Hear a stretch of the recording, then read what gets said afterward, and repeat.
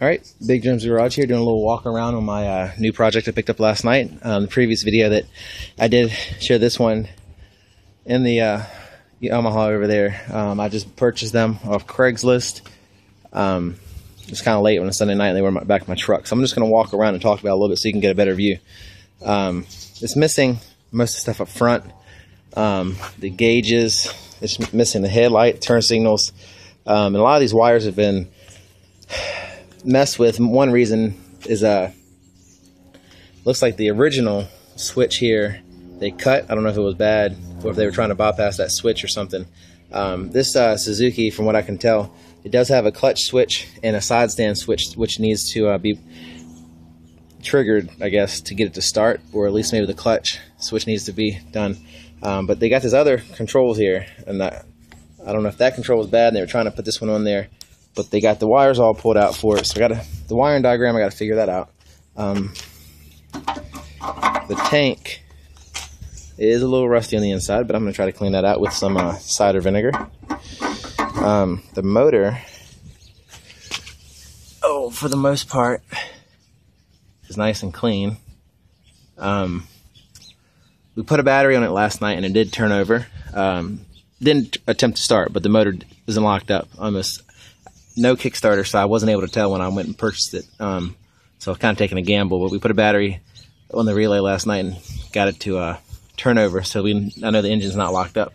One thing that did worry me a little bit is last night I put it in gear and tried rolling it, and it just rolled freely with no resistance, and the piston didn't move when it was in gear while I was rolling it. And what I can see is maybe a cause is the clutch cable is stretched out, and the arm here is pulled forward. So in a little bit I'm going to try to move this back. Hopefully that's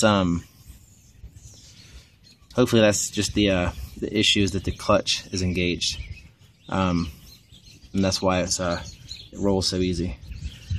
But anyway, looking at the motor, not a whole lot of rust on the motor. The exhaust header's got a little bit of a rust there. The shock I was kind of surprised to see on eBay last night. Somebody sold a shock from this thing for 180 bucks. This one does have a little bit of rust on it, and I think it needs to be adjusted a little bit. So I'm going to try to adjust that later on and see what I can get a little bit more firmness out of it. The seat, a little torn up, but it's not too bad. CDI box, rectifier, and stuff. The fenders aren't damaged or anything. The tail light is broken a little bit. The last thing, the sticker on the front said this thing was on the road last in '98. So it's been a while since it was on the road. The battery there is, I'm sure, is no good. Maybe I'll try to charge it to see if I can get a little bit of a juice out of it. It seems like all I'll do is collect dead batteries. I mean, no, I know it's looks wet. No, I didn't wash it. It's been raining, so I wasn't trying to make it look better. That little screen over the sprocket is kind of weird. I don't know if that was meant to be there or if something's missing and somebody just put that screen behind there. But that was kind of odd looking.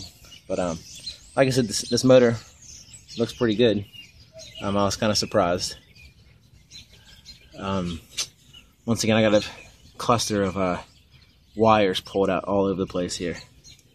So I got to go through and figure out exactly what this. I'm sure a lot of stuff isn't needed. It's probably for turn signals and brake light and all that kind of stuff. But I'll have to go through and figure that out. The brakes, front brakes work and rear brakes work.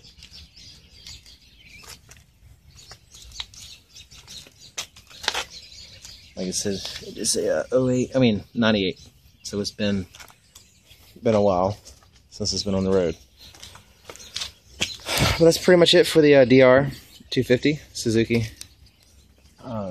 Thanks for watching Big Drum's Garage. Tonight, what I'm going to probably do is I'm going to try to look at the wiring diagram that I've got and see if I can get this thing, get some spark, and see if I can get it to maybe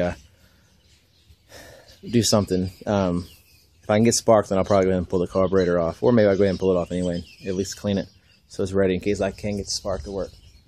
But thanks for watching. Just a quick update on the bike. I kind of showed a little bit of last night, but it was hard to see because it was dark and it was in the back of my truck. Stay tuned for further updates. Thank you.